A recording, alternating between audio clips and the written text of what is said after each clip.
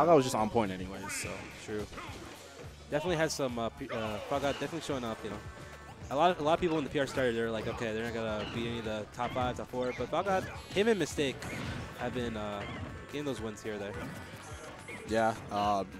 More so, Mistake has at least one set off of all of the top 5 so far. Yeah. So he's definitely looking pretty good into being the top 5. But so has Ice Ninja as well. Like, he's definitely been on the come up, but just a little bit short of monthly. So yeah, the weird thing with Ice Ninja was that like he was on top. Like Canada Cup was pretty well for him. Then he kind of stopped going the weeklies and came back, and then he was as better. He was still better. So. Yeah, he came back stronger. He came back stronger. But speaking of strong, geez, 0 to 84. Yeah.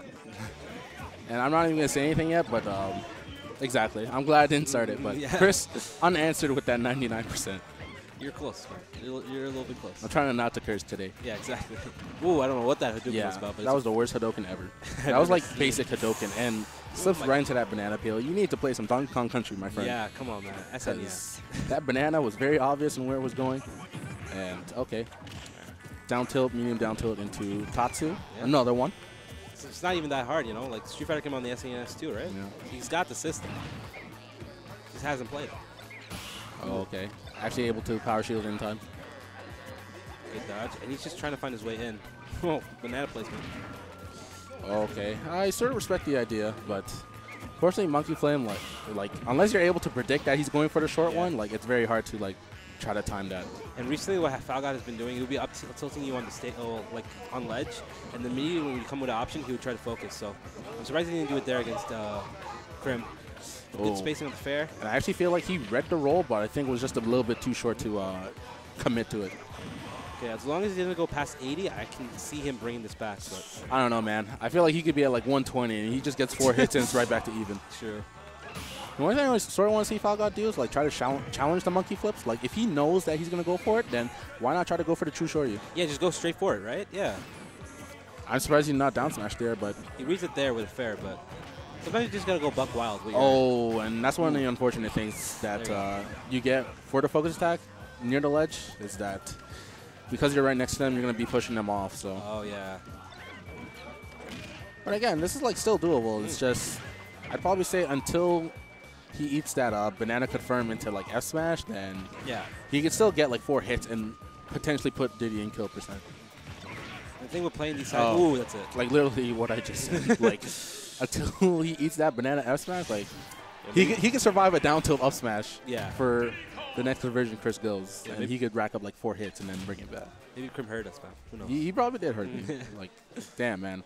I'm starting to look like Mikko, where I'm very loud when I'm commentating. And I could hear him. Oh, I remember that one time with Poke. Forget about it. Oh yeah. Oh, shouts to Poke, man. But either way, we're going to game 2. Okay, Battlefield. All right. I know Falgod likes the stage a lot. Just corner you here, and then each, despite the fact that it's hard to kill here, it's still Ryu. Battlefield don't matter. Yeah. I feel like with Ryu, that's a bonus because he could kill Chris earlier than he can kill him. Yeah. And the rage will be perfect for him. Just reading approaches here, but I've seen that a lot. He would have just monkey flip, and then Falgod would roll, thinking that he'll get past it. But that's the thing. You always want to roll towards Diddy instead of away from him because, again, unless you know he's going to go for the short range, like, it's very, what's the word I'm looking for? Deceptive of how much it catches you, despite like you thinking, oh, it's not going to hit me. Yeah.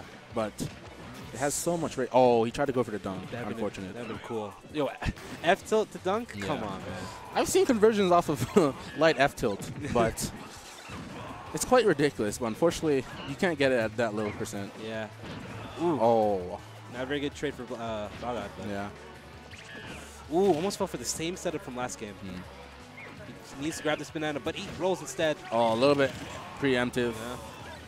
I think he could have maybe like go towards the stage, but he could just run up and up smash regardless anyway. So not looking good for Falgod.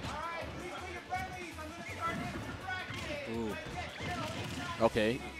Good anti-focus with that up smash.